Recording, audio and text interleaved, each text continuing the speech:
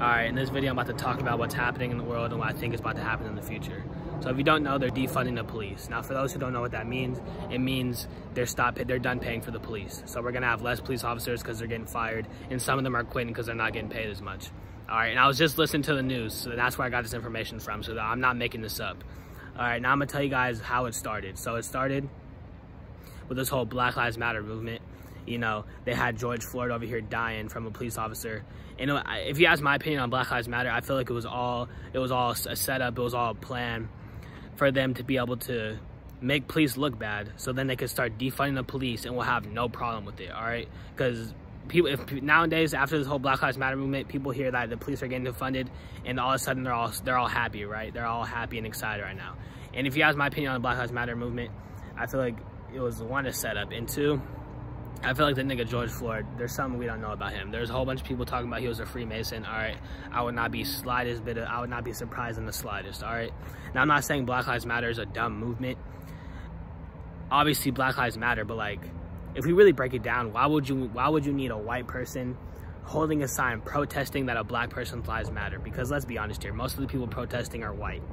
Now, back to how this is all a setup and this is all a plan. This is all a setup because they wanted to defund the police, and they wanted us to be fine with it. Because if they would have defunded the police like a year or two ago, we probably would have had some problems. We probably would have rebelled and been like, wait, why are they taking away our police? All right, but then they made the police look bad so they could defund them easily, all right? Now let me tell you how this all plays into their part. Now when I say they, I mean the elites, all right? So this all helps them out because all of a sudden now everyone's excited, you know, oh, get these faggot police out of here, get these police out of here, all right? But pretty soon, when the world starts getting hectic, all right, this is all part of a plan to scare us. Because then when we realize that we have less police, it's gonna make us feel less protected, all right? Like we have less protection, and it's all part of a plan to scare us, all right? They're trying to scare everyone on this planet. Everyone that's not an elite, they're trying to scare them, all right? It's all part of their plan, all right? So they're trying to make us feel like we're less protected. This is all part of their plan. Like they're playing for the future. In the future, they want us to feel like we're less protected when we have less police. Now, you know what's funny? All these protesters talking about, oh, get rid of the police. But when they get hit by a car because they're protesting in the middle of the street, all of a sudden when their leg break because they just got ran over, they're all like, call the police, call the police. Aren't you protesting and get them out of here? Like, these people are protesting to get rid of police, but if something go bad, who's the first nigga you call? All right, so this is all part of their plan. No one's thinking clearly. All these protesters aren't thinking clearly. All right, so this is all part of their plan to scare us. All right, in the long game, we're gonna feel like we have no protection.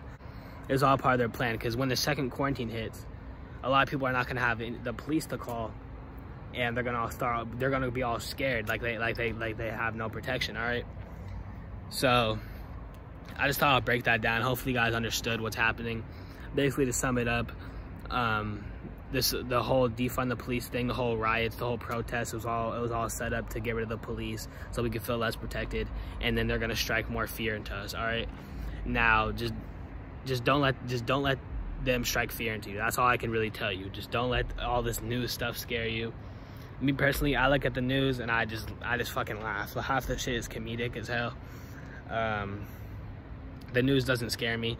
Now, if you listen to this, if you listen to what I'm trying to tell you and you got scared or terrified, or you've seen what's happened within the last like 3-4 months and you've been scared, I don't know what to tell you. I really don't. Like, you need to work on yourself. If you're one of those people that always chasing some butt, always chasing a girl, but you're scared with what's going on right now, you're terrified that you're about to get the coronavirus, what are you doing? You're focused on the wrong things. You're focused on some booty, but you can't, you're too scared to even leave your house. Like, what is wrong with you? All right, so if you're scared right now from what I just told you or what's going on with the world, you need to start focusing on yourself and realizing that fear is all in your mind. Fear does not actually exist, all right? So yeah, that was the video of today. There's a battle going on with these elites. They're losing right now. And that's why the world is so hectic, because they're using everything in their power to try to stay in power. They're using everything in their power to try to stay in power, but these elites are no longer going to be in power pretty soon. So, but before it gets better, it has to get worse. So just know second quarantine coming. And that was the video. All right, guys. I'll catch you guys in the next video, and I'm out. in, nigga, in.